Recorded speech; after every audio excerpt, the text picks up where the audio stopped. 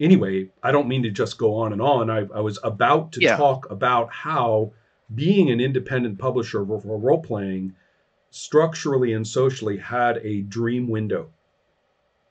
And then, and I can tell you why the window opened, and I can tell you why the window closed.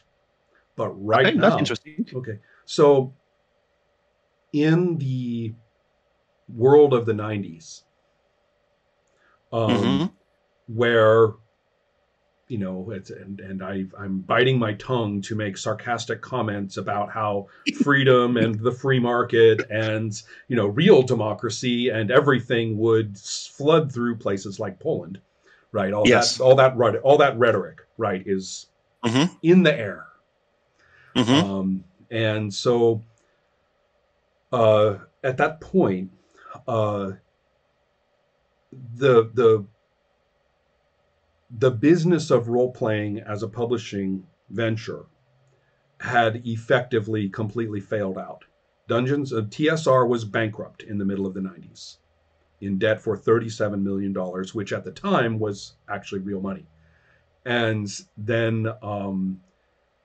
the ownership of all sorts of various different things, like different conventions, the system of bringing games into game stores, the game stores themselves, all of these were failing out horribly.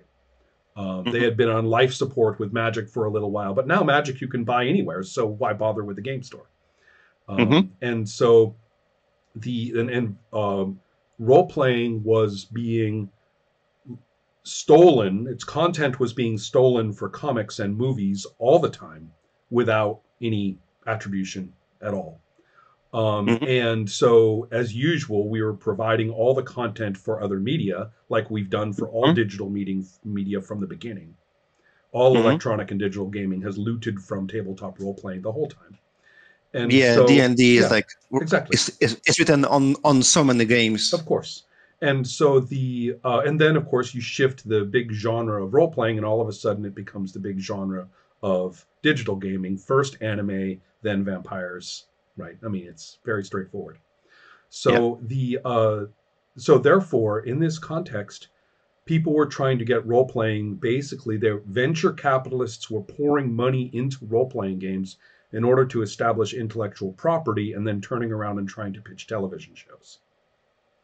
But the television Mm-hmm. people would look at the role playing games and say, hey, good idea. Oh, intellectual property? Screw you. We'll just do it our way. So instead of Deadlands, the TV show, we get Wild Wild West, the movie, right? Or Deadlands, the movie, we get Wild West instead. You see what I Yeah. mean? I could go on and on and on and on. White Mm-hmm. Wolf fought back against this regarding Underworld, and they won.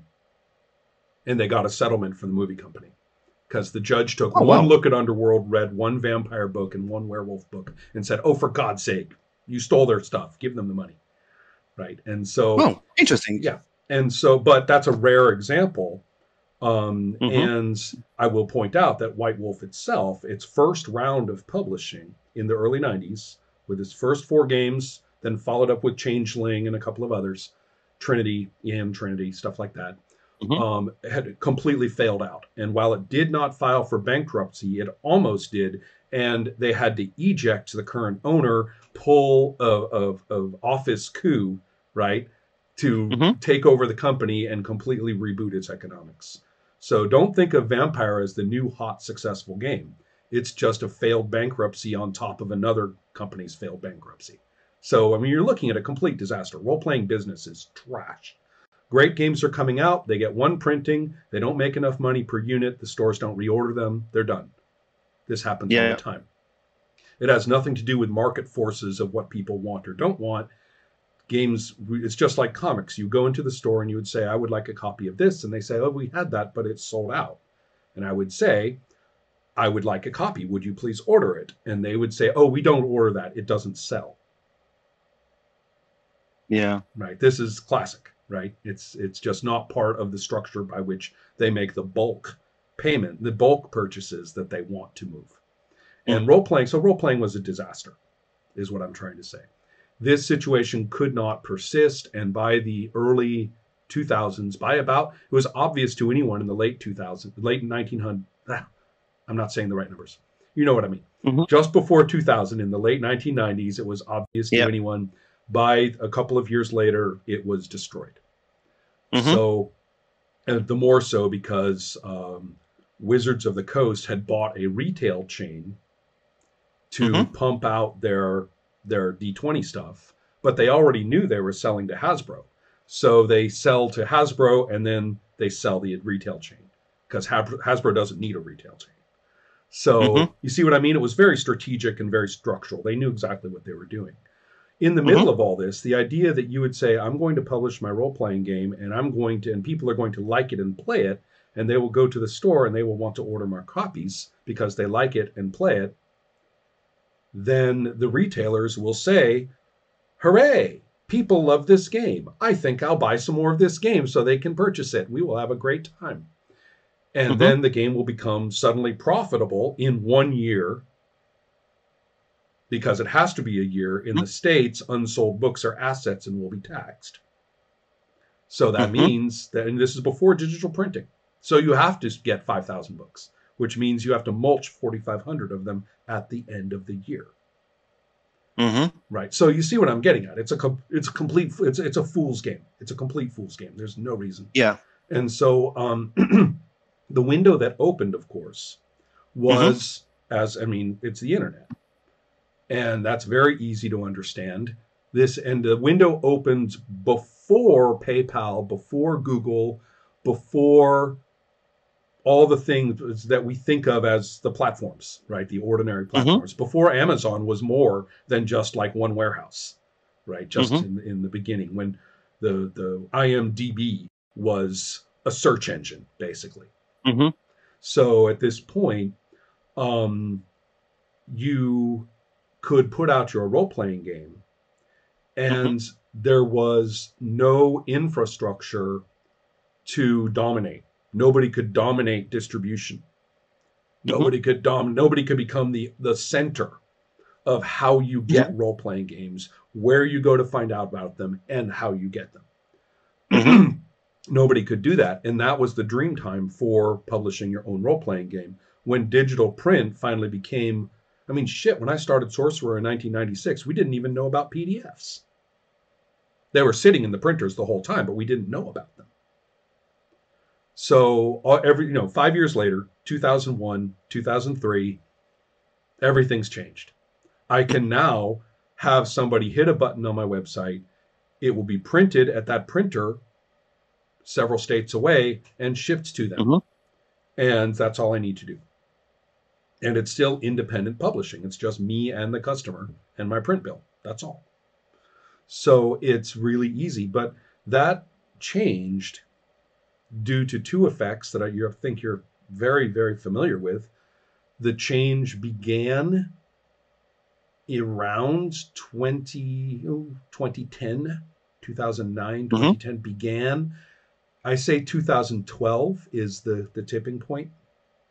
Mm-hmm. And we are talking about Drive-Through RPG and we are talking about Kickstarter.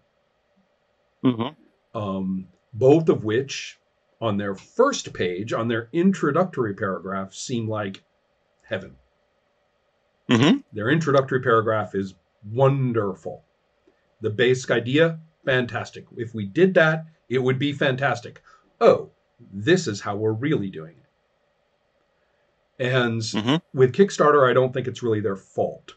Not the creators of Kickstarter. It's not their fault. They were thinking very much as devices, inventions. Mm-hmm. And so the idea that you would pledge to help somebody make the invention, and then you would get maybe something, I don't know, a prototype or something like that, right? Mm-hmm. But you didn't expect them to finish the invention at the end of the campaign. Mm-hmm. Whereas, as you can see, turning this into publishing, all of a sudden, what you're doing is just ordering the game. You're pre-ordering the game. That's all. Yeah. And once you're in that situation, we now are back to deadlines. We are back to production value and about hysterical, exhausted excitement that you Mm-hmm. can whip up. What they call the greater fool theory in economics, right? Something has value based on how much someone else is going to pay for it later. Yeah, I think, like right? some of the board games are considered. I'm not sure if there's an English term for it, but some of the board games which will not be reprinted, like the first edition of Right, Descent, right, are now like much thought of and very pricey because there is no more of it. So right, right. Certainly, right. You are creating scarcity of certain things. That's one yes, device. Another one, which is very common, and in fact, I think is practically standard for digital games, is to what they did it before Kickstarter too with their playtesters, is basically to release the crappy, not finished version and call that first edition, and just let the consumer base pay for their services to playtest your final version. yeah, So all of this is fully in place. In the case of role-playing games, what we get are games that are simply published in pretty form before they are anywhere near finished as role-playing games. And they are capturing people subculturally, because if you're this kind of gamer, then you need to have this game. By owning this hmm game, then you are this kind of gamer. You have bought your identity in the group. And if you try to play it, then you have to convince yourself that, oh, it works. Oh, it's good. And now you're lying hmm to yourself. When you lie to yourself, you tend to become very hostile, defensive, protective, And so I think that there are plenty of games out there that are based on people lying to themselves about their experiences with it. The pattern that you see in the discussions is very simple. They are very excited when they start to play, then they're confused, and then they're making excuses for the game, and then they find reasons not to play it. And you can just watch it. I mean, I watched this with the 90s games. It happened with all of the White Wolf games. It happened with it happened with the D20 surge in D&D. Everybody was hmm so excited, and then they got kind of exhausted and bored and just stopped being enthusiastic, but didn't say anything. They never said, this isn't a very good design. So anyway, the window. conversation Go is ahead. Yeah, go ahead. our conversation is so. I would like to dive more deeply into your thoughts about why Kickstarter and why drive-through are bad, but let's park maybe this Yeah. because I think I asked the question and then we move on into something which is very interesting to me because I'm interested about it, but it doesn't influences me, and I don't publish stuff. I just buy stuff. Right, right. So So anyway, so good, but that gives you a little bit of context for how people yeah, talk about definitely. role playing. Let's go back to what you were talking about with the PbtA. First of all, which of the games are you enjoying playing? Which just we'll I go with really your enjoyment of it. Yeah, I really enjoy the original Apocalypse World. I really enjoy Dungeon World. I really enjoy Urban Shadows. Uh, I recently played, for example, Legacy, and it was I did enjoy it, but it was different. It was like hard work to make it work. Mm-hmm. For example, with the Legacy. I completely don't like Action Movie World. I think Right. it's unfinished. I Mm-hmm. think it's badly designed. I'm not sure if it's true. That's what I think Mm-hmm. because the experiences of playing it were not great. We played it, but it was like, maybe we can change it. I had a little Um, trouble with Zombie World. I had a hard time playing that. And I only GM'd it once, Mhm. so I don't have fully fledged opinion about it. Mhm.